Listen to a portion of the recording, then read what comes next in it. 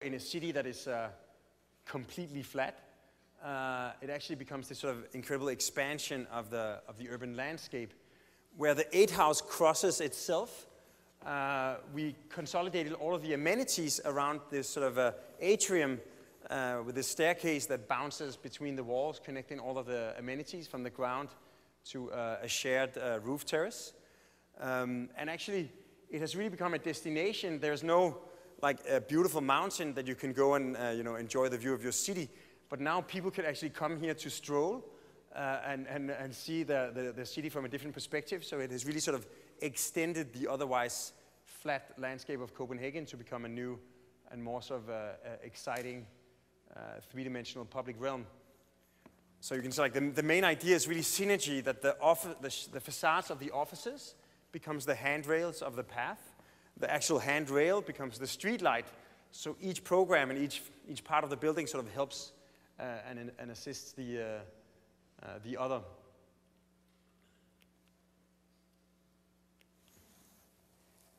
As you can see, like a lot of these projects, including the project we're doing here in Vancouver, is actually commissioned by a private developer. But because of the significance that each time you do something in the city, if it was only the public buildings that contributed, you would end up having like a really boring city. And of course, like the developer, like sometimes you mentally put it up that public and private interests are opposites. But of course, like Ian is interested in creating a successful neighborhood that makes, a lively streetscape, that makes, that puts customers in the shops and like makes it easy to sell the nice apartments. So in that sense, the sort of the concern for the public realm and the community is actually like really all the way into the private interest. But in some cases, we've actually been commissioned directly for public programs. One of our first projects, actually our first building, was the Maritime Youth House that sort of extends the public realm over a series of buildings, creating this sort of informal playscape on the waterfront of Copenhagen. It also had the benefit that traditionally you're not allowed to build closer to the water than 20 meters, but because the city saw the entire building, including the clubhouses, but also the roofscapes, as public space, we could actually scoot it all the way to the water's edge. We did a competition to design the City Hall of Tallinn, the capital of Estonia, that again is another beautiful UNESCO World Heritage medieval downtown.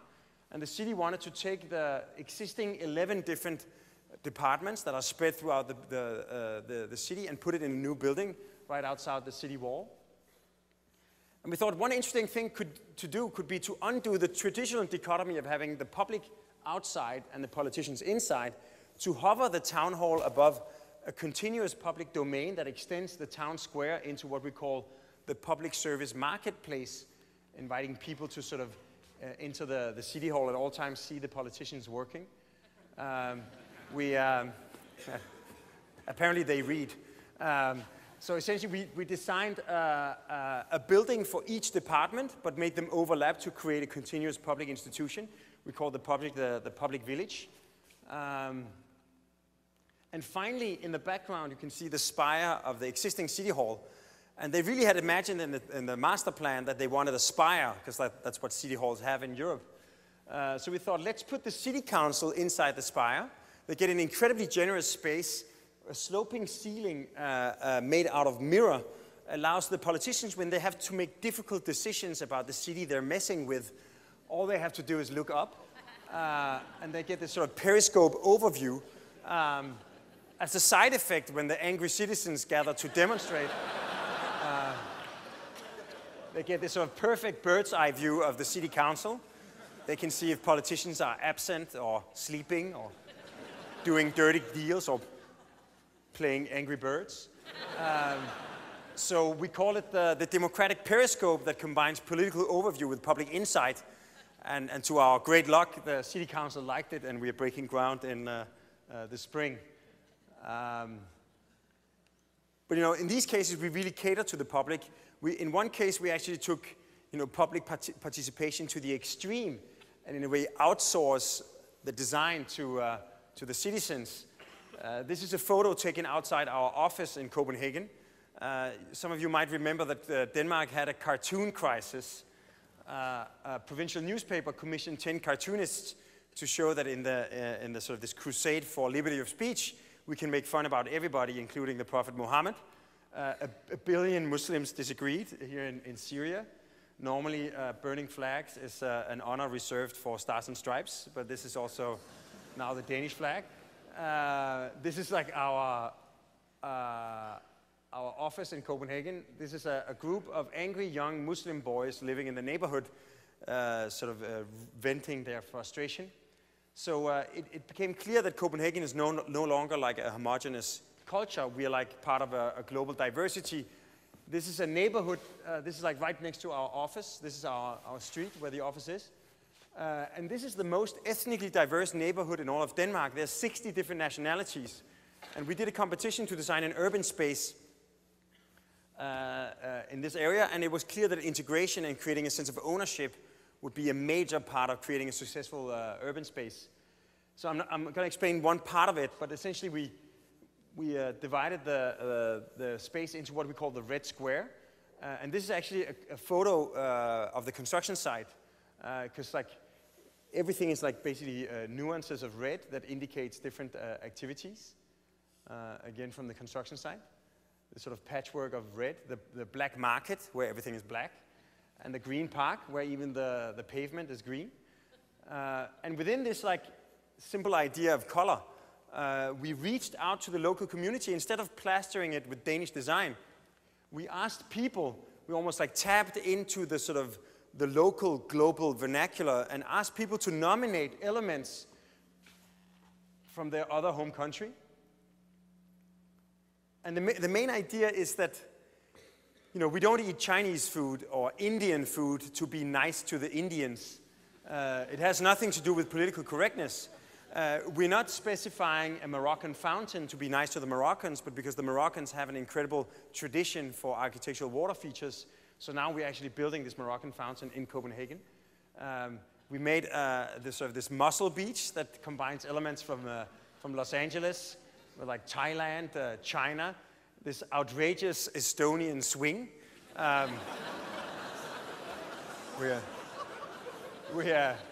We actually ran into a liability hurdle with this swing. There's like a slide from Ukraine. It's from Chernobyl, so we had to make a copy because the original is radioactive. The sign on the red square is the sign from the red square. And even bollards from Ghana become incredibly exotic and beautiful when you put them in a sort of gray Scandinavian context.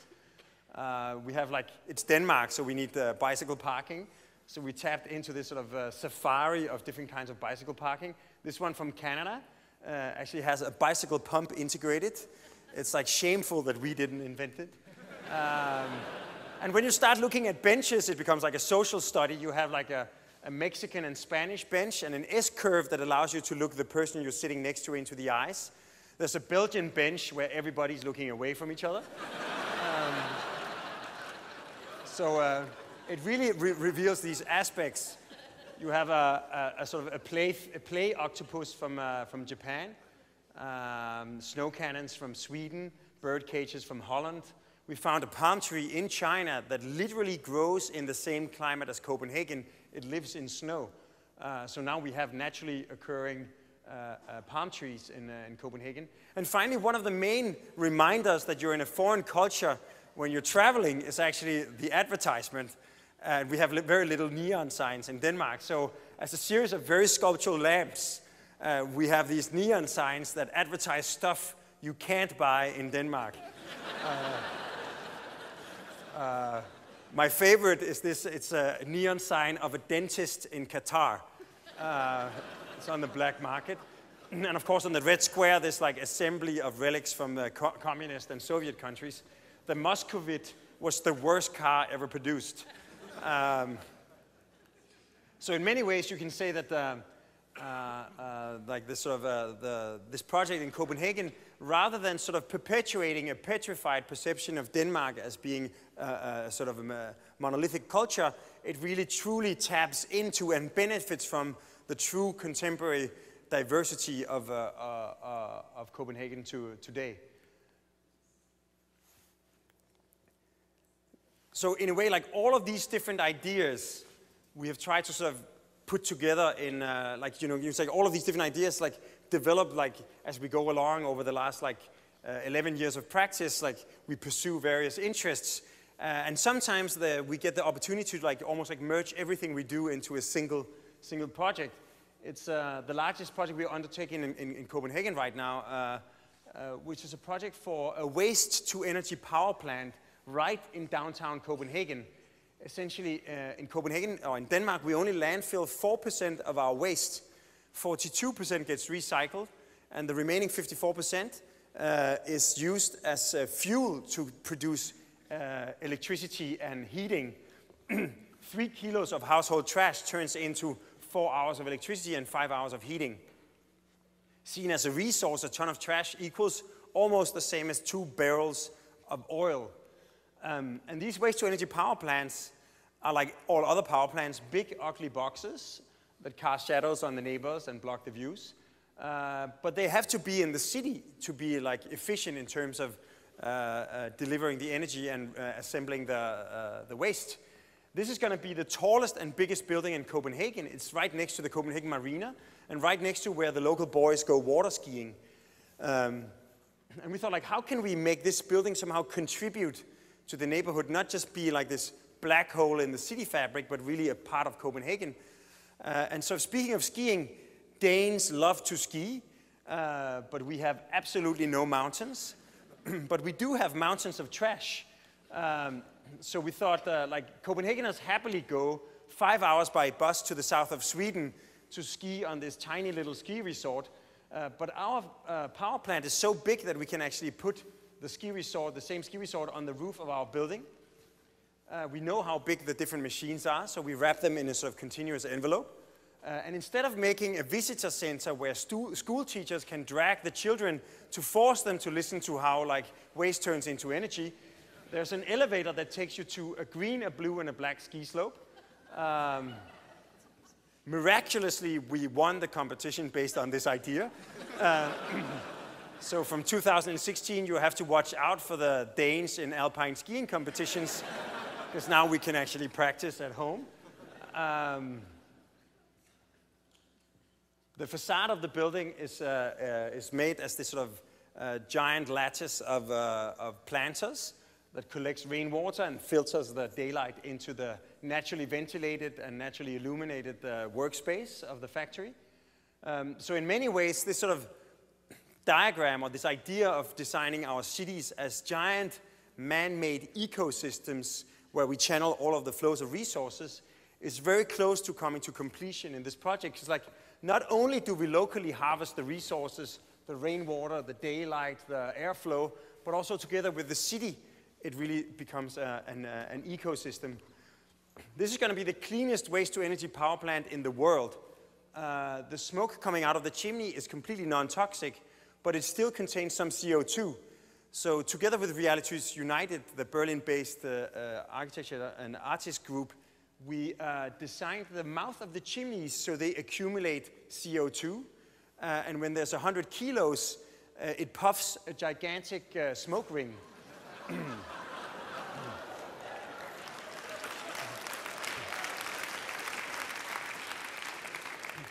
And of course, on one hand, we think it's a pretty straightforward artistic expression of hedonistic sustainability, that what used to be a problem, the chimney, becomes something playful that blows smoke rings.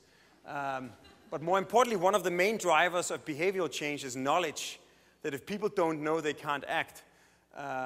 And like CO2 emissions is so abstract that you never really know what it is, like, and how much it is, and like when it is.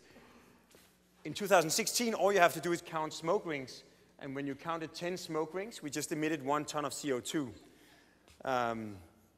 So also, as you do, working with architecture and cities is almost like moving ideas around. And you can say, like, we stole the idea of the ski resort from, you know, from south of Sweden or Whistler and brought it to Copenhagen.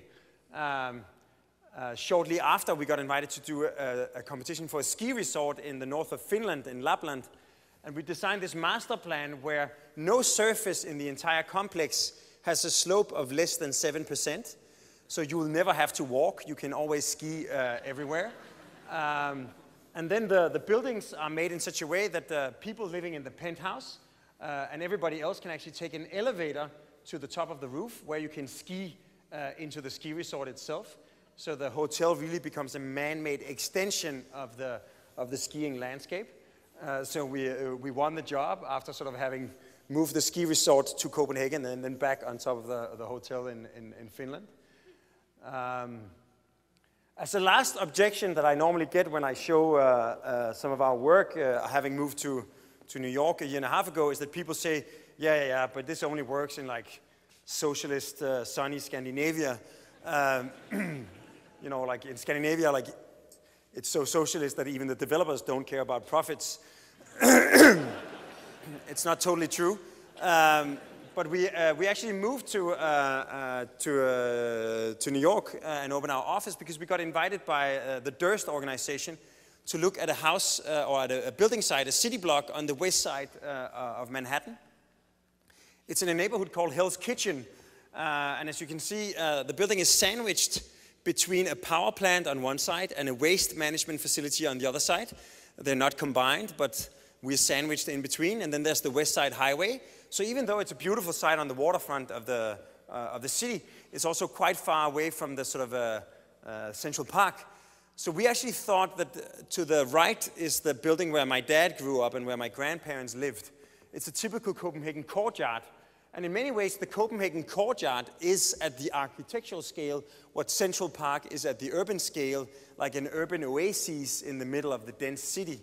So we thought, like, what happens when you combine the American skyscraper with the Copenhagen courtyard, or essentially what would a court scraper look like? So basically we placed the courtyard next to the Helena, the tower. It's not only owned by our client, but it's also named after his daughter. So we preserve all of the Helena's views. And then to provide the Manhattan density, we lift up the northeast corner to 460 feet, still maintaining sunlight from the south and the west, and preserving all of the views of the river.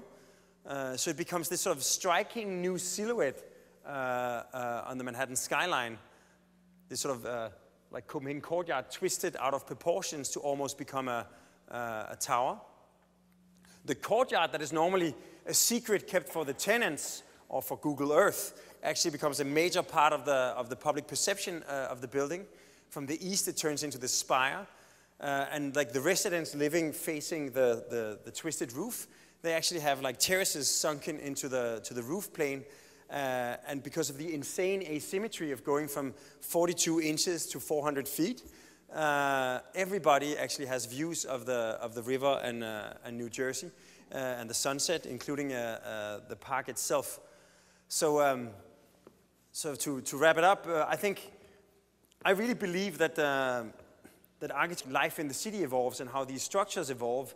You actually have the capacity to almost like observe and listen and learn how things are evolving and where they're going, and almost draw an outline that makes things invisible, or like makes things visible that have previously been sort of unavailable to the human eye. And in many ways, New York over the last 10 years, you can say the skyline of Manhattan is really the child of commerce and industry and finance. But over the last 10 years, the industrial waterfront has turned into the Hudson River Park. The most popular park in the city, the High Line, is a former train line. They have like made more bicycle lanes in New York than we have in Copenhagen. Granted, the city is also a little bit bigger. They've pedestrianized Broadway and major parts of Times Square. And they have this plan of planting 1 million trees, and they reached like 700,000 and something. So in many ways, the project on West 57th Street, the court scraper, really makes visible this idea of the rejuvenation of the city, making it a more livable place to be, and takes this idea and really brings it into the city fabric itself by sort of invading and bringing the oasis into the city block in itself. So we're actually scheduled to break ground in May. So if you come to New York in 4 years, here's a very short film of what it might be like driving up and down the West Side Highway.